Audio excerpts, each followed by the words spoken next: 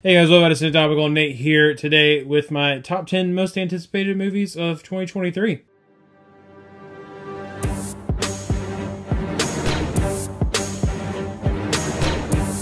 Alright, coming in at number 10, just a preface, number 10 and number 9, they're more out of curiosity than like sheer anticipation, because the idea of them is just so strange that like, I just got to see how this turns out. I don't even know that I want to see trailers for these. I just want to go see them. So, number 10, I have Wonka. This, like, weird Willy Wonka prequel story that we're telling with Timothée Chalamet. Nobody asked for that. We didn't need it, but it sounds really weird. And I can get down with that. So, I'm going to check that out. Number 9 for me, again, I have no clue what direction they're going to take this. Because the people involved, I know what kind of stuff they make, but I don't know how they're going to take this. Number 9 for me is Barbie. I'm absolutely going to see this movie. It could be a complete train wreck. It could be incredible. I guess it could be mediocre, but I feel like it's going to be one or the other. But I just have no idea where Greta Gerwig is going to take that. So I made it my number 9. Number 8 for me. Got the new Indiana Jones. It would be higher. I love Indiana Jones easily. Like Last Crusade, absolutely like top 10 favorite movies of all time for me. Love that character. I love Harrison Ford.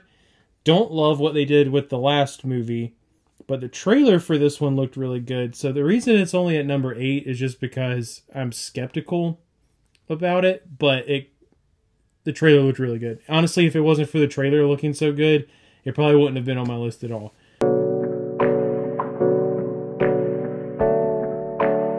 Seven, we got Oppenheimer. I don't know a whole lot about it. I'm trying to not know a whole lot about it, but it's Christopher Nolan. And while I do think that some of his movies get a little overhyped, he still makes really good movies. I mean, I don't know that I think Christopher Nolan has made a movie that I think is flat out bad necessarily. So I'm good with it.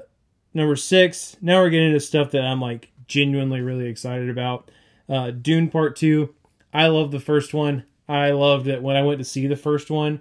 I had no idea that Part 1 was going to pop onto the screen, much like pretty much everybody who went to see the movie did not know that was going to be a thing unless you saw it after the week it came out and you heard about it. But I love science fiction, and I love when you mix like really deep, honestly kind of hard to understand lore into science fiction. So Dune is just like right up my alley. Next up, we got Killers of the Flower Moon. Was supposed to be a 2022 movie, but now it's a 2023 movie. Hopefully we finally get it this year. But listen, if Martin Scorsese directs a movie, I'm going to go see that movie. It does not matter. I'm going to go see it. And it's got De Niro in it. And it's got Leo in it. And it's got a shit ton of other famous people in it. So, I don't, like, how could I not anticipate that movie? Here at Topical, we're unfortunately poor. And this money you see on screen, that's CGI. That's not real money. Because again, we're poor. So, if you want to click in the ad eye in the corner, that video is monetized and we can make money off it, so please go watch it. And if you click an ad, we make more money. And if you really want to help, there's the thanks button right there below this video. Number 4, we got Creed 3. First Creed, knocked my socks off. Did not expect to be as emotionally moved and invested and interested in that movie as I was, but I was. And the second one, I don't think it was as good as the first one, but it was still really good. And I really like where they're going with like Creed as a character. So I'm all about it. I'm really interested to see how that movie is going to be. Number 3 is Spider-Man Across the Spider-Verse. Man, if you told me that an animated Spider-Man movie was going to come out, and when I saw it, it was going to end up being what I think might be one of the like top 5 greatest animated movies of all time, if not the best animated movie of all time, I would be like, you're absolutely insane. There's no way. It's tied to a superhero. Like, animation these days is pretty much like, you know, outside of some of the stuff Pixar makes, really just like childish garbage. This movie came out, it blew me away. Could not believe how much I loved it. All the themes, the action, everything about it was perfect. And now we get a sequel to it where they're just going to expound on this multiverse stuff, and we get more weird Spider-Man men, Spider-Men, and women coming in. I'm really stoked for this. I was so surprised at how much I loved the first one. I am nervous about sequels. After I find something I love so much, I don't want them to screw it up, like Indiana Jones, but I think it's going to be pretty good. Number 2 for me, John Wick, Chapter 4.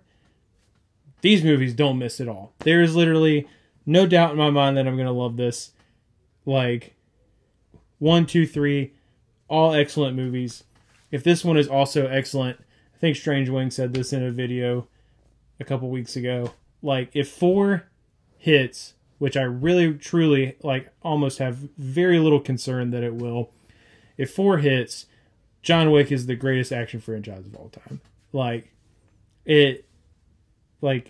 This character is so good. I love that they do the thing where, like, each movie literally just picks up right where the last one ended. This is just, like, one big, long, continuous movie, but it just keeps the plot moving forward and keeps the character moving forward while still introducing new stuff.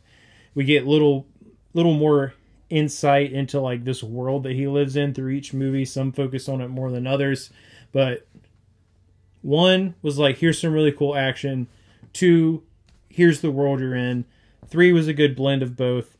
So 4 will probably also be a really good blend of both. I'm stoked for this movie. I can't wait for it. But my number 1 most anticipated movie of the year, which I feel like this is a really ambitious decision because I know almost nothing about it, but it is from probably my favorite director of all time. And it is Asteroid City. It is 2023. We get a new non-short story, non-animated, regular full-length Wes Anderson movie, and I'm stoked. Cannot wait for it.